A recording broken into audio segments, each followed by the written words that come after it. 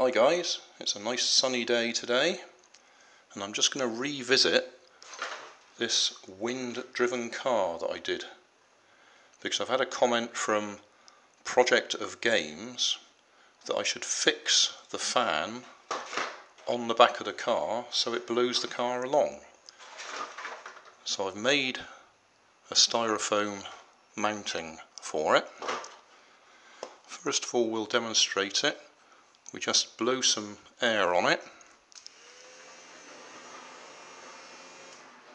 and away it goes. Now I'll bring it back and put the fan straight on the back of the car. Right. Fan on the back of the car.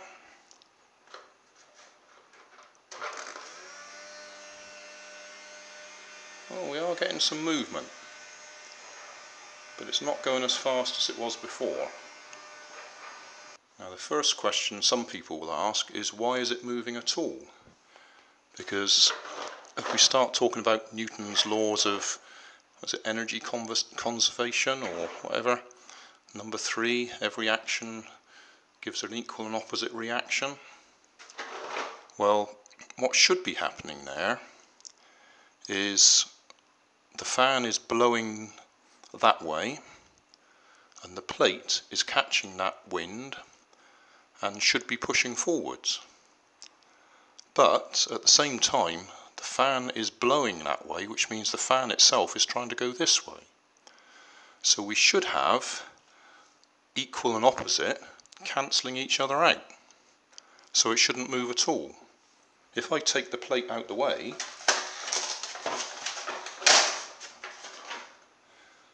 and then switch the fan on, it goes the other way entirely,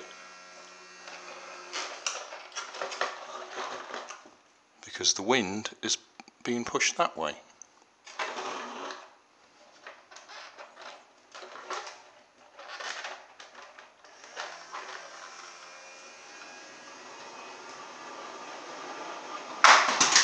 I like this demonstration. It's a good example of how theory and practice don't necessarily match. The theory is the plate is trying to push the car forwards and the fan is trying to push the car backwards, and they should cancel each other out. But because the air is able to escape from the side of the plate and comes out at an angle, it's still pushing the car forwards.